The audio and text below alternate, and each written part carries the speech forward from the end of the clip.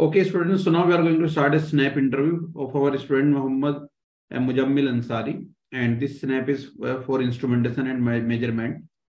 So you are preparing for which PSU? Sir, HPCL. HPCL. Okay. So Mujammil, first of all, tell me what is industrial automation? Industrial automation means in our day-to-day life, whichever we are getting in our home or something. In case of industry, when in this era there is a wave of automation coming. Like in industry, if we want to describe about the industrial automation, means everything in the industry, whichever industry we are talking about, that should be automated. Like in terms of like PLCs, SCADA in some industries are introduced there nowadays. In electronics industries, like they are using Arduino software like this. IoT is also coming, and artificial intelligence is also coming nowadays. So these are all about the automation which are nowadays going on, and these are preferable now in the industry. So what are the advantage? Why we are going into industrial automation side? What are the advantage? Yes, the advantage is the sir, we need lesser number of handmade workers. Like we don't need our mechanical strength or strength by persons.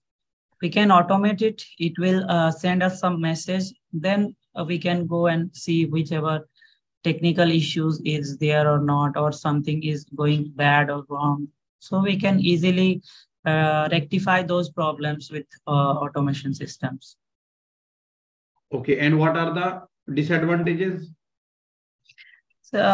Disadvantages like so I'm not sure about the disadvantages. Actually, you have not read think about any disadvantage. Yeah, there are advantages, so there must be some disadvantages also. But right now I cannot recall these things actually. Okay. So what is the importance of robotics in oil sector or refineries?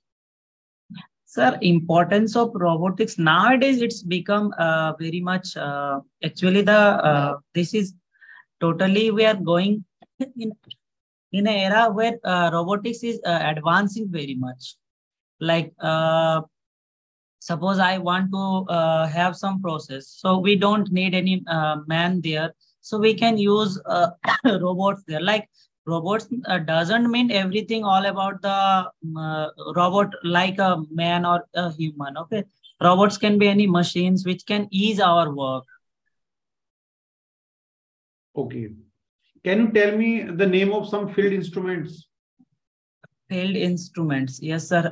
Like field instruments, there are very okay sir. Pressure gauge like strain gauge is there. Okay, the temperature sensors like RTD, thermistor, thermocouples are there. In level measurement. PLC is hardware or software? So PLC basically is a hardware which can be run by a software. Okay, so which software run this PLC? There are many software like RX Logic is there, Ladder Logic is there. So these are the. What is this SCADA? SCADA is sir, combination of the PLCs and all the controllers and DCS systems. Like in SCADA, actually, what we do, we use to. Just tell me the full form of SCADA. SCADA, full form of SCADA is supervisory control and data acquisition.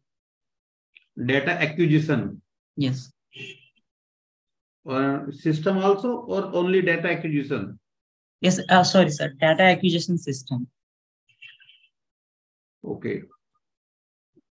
Okay. Now tell me, do you know we have some characteristics of different instruments? So we have static characteristics, dynamic characteristics, you know? Yes, a little. What are static? So what are static characteristics of instruments? Sir, like static How do you understand? Static characteristics means, sir, like time constant is there, sensitivity is there. Yes, I cannot recall this. No idea? No, sir, I have read, but I cannot recall it. Actually, I don't remember. So no idea about dynamic characteristics also? So dynamic characteristics, I think linearity is the dynamic characteristics one. Hysteresis is also hysteresis of some sensors or instruments are the dynamic characteristics, I think so. Okay, and do you know types of drift? We have different types of drift. No, sir, I don't. No, sir. No idea? I think zero drift, like things that you're talking. Zero drift is one. Okay. No, sir, actually, I don't have any idea about this drift. I just heard that name. Just okay. I don't know what is zero drift or something. So when we talk about different analog instruments, okay, we use some operating forces. Generally, 3 operating forces are there. Okay, analog, yes. Yeah, in analog instruments, for the satisfactory operation of any indicating instrument, we have 3 operating forces. So tell me the names of them. First one is controlling torque. TD. One is dynamic torque. Dynamic. Dynamic. So tau D, tau C, and one is controlling dynamic. Another one is I cannot recall this one, sir. No idea? No, sir. I have the idea, but I cannot recall this just now. Okay. Can you tell me about different types of support? Support means I'm not getting the instruments. We use different type of supports also, no? Like which type? Suspension. Yes, suspension is there. Yeah. So any other thing? Suspension. Support means it can be like tension is also there, no? Suspension and tension is both same, right? No idea. You are not having any idea, right? No, sir. Okay. So tell me about active transducer. What do you understand by active transducer? Sir, active transducers are the transducers which do not require any external energy source to operate. Example?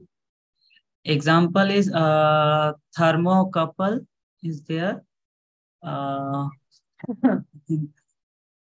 Piezoelectric crystals are there. Yes, sir. These two. Strain gauge is active or passive? Passive, sir. Because we have to give some pressure or force like things so that it can sense it, and then according to the change in the length and the dimensions, we can get the output.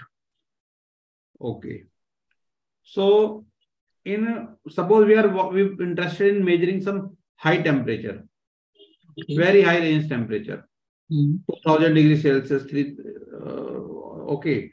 So, what are the options available? How do we measure? Sir, we can measure it through the thermocouple.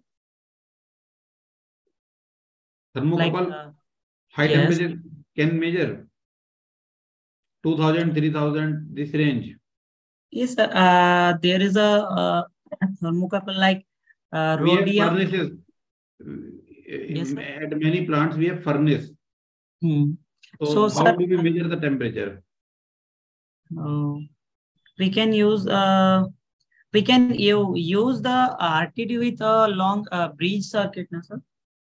But RTD with bridge circuits. Okay, then what is the use of optical pyrometer? Yes, sir. Optical pyrometer also we can use. And sir, hot wire anemometer can use temperature or not?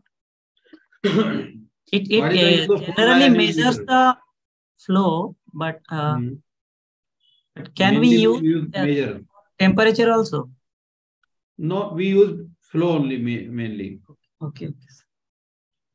Okay. Yes. So yes, sir. Optical pyrometer obviously we use it for very high temperature. Yeah. And what about bridges? So do you have any knowledge of bridges? Yes, sir. Yes, sir. AC bridges. Yes, I don't recall all the circuits now, but I have idea about this. Okay, so in AC bridges, tell me what are the commonly used detectors? So detectors can be used like galvanometer we can use there. So we can use the ammeter also, but that should be, I think it can be, no sir, we will not use ammeter. We can use the galvanometer. Okay. Define relative humidity. Okay, so relative humidity is the ratio of the humidity of air to the ratio of the material we are measuring. So in numerator, what we keep, air or material? Material, sir. But you told different thing right now. No, sir. I told you the ratio of humidity of air to the material. So air to the material means air in the numerator. Yeah, yes, sir. Yes, yes, sir. I just yes, sir. Air in the numerator. Air ऊपर रहेगा नीचे रहेगा फॉर्मूले में. Yes, sir. Vacuum and air will be in the numerator. Numerator क्या होता है, ऊपर या नीचे? ऊपर सर.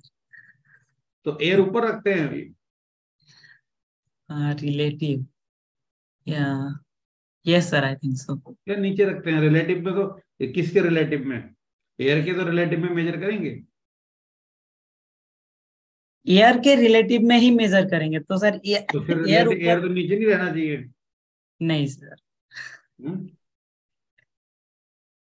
चलो अभी तैयारी करो अच्छे तरीके से एक बार. जी सर. ठीक है, पढ़ो थोड़ा अच्छे तरीके से वापस सारा.